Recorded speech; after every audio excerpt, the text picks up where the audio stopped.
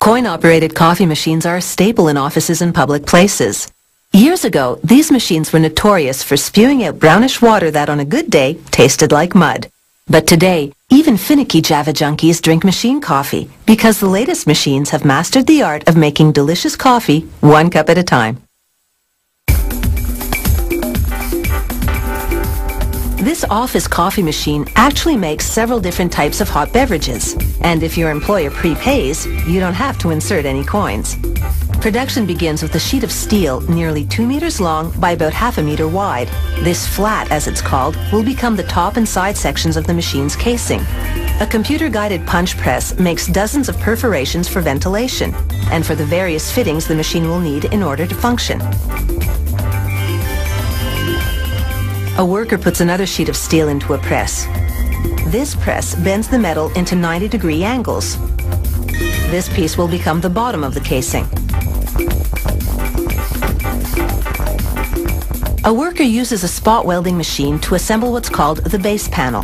This will later house a waste chute, overflow sensors, and wires. Another worker coats the casing with an epoxy-based paint powder. This process statically charges the powder and draws it to the metal like a magnet. Excess powder falls into a barrel below.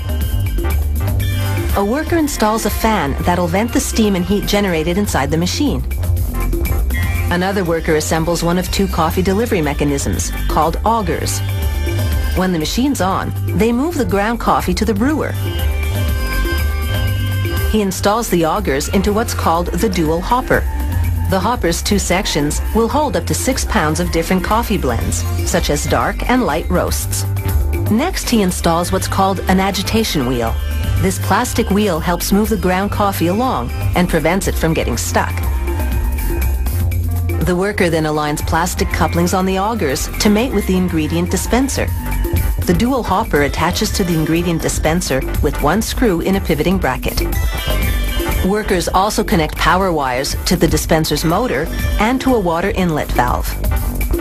Next, they install a heater and temperature sensor inside the 7-liter plastic water tank. This 1100-watt heater keeps the water at 94 degrees Celsius, just below boiling.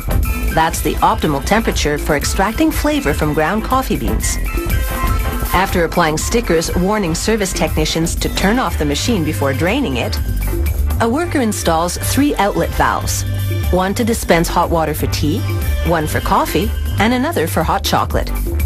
Next come stainless steel rods to monitor the water level inside the tank. They trigger an automatic refill mechanism.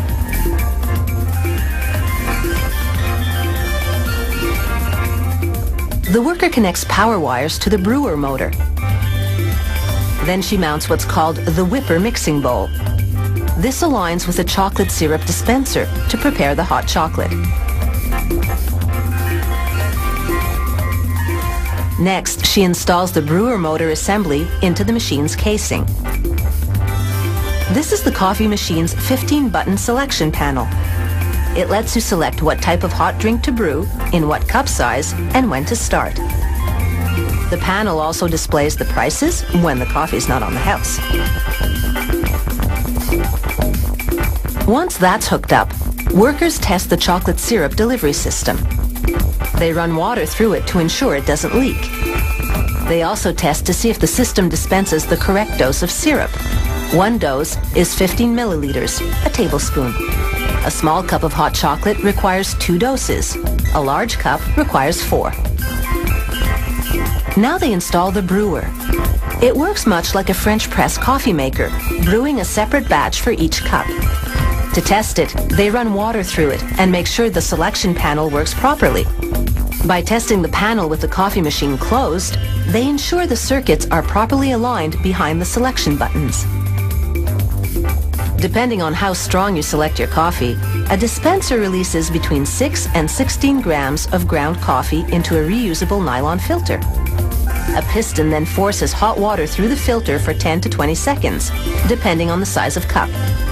This process extracts the flavor of the ground beans.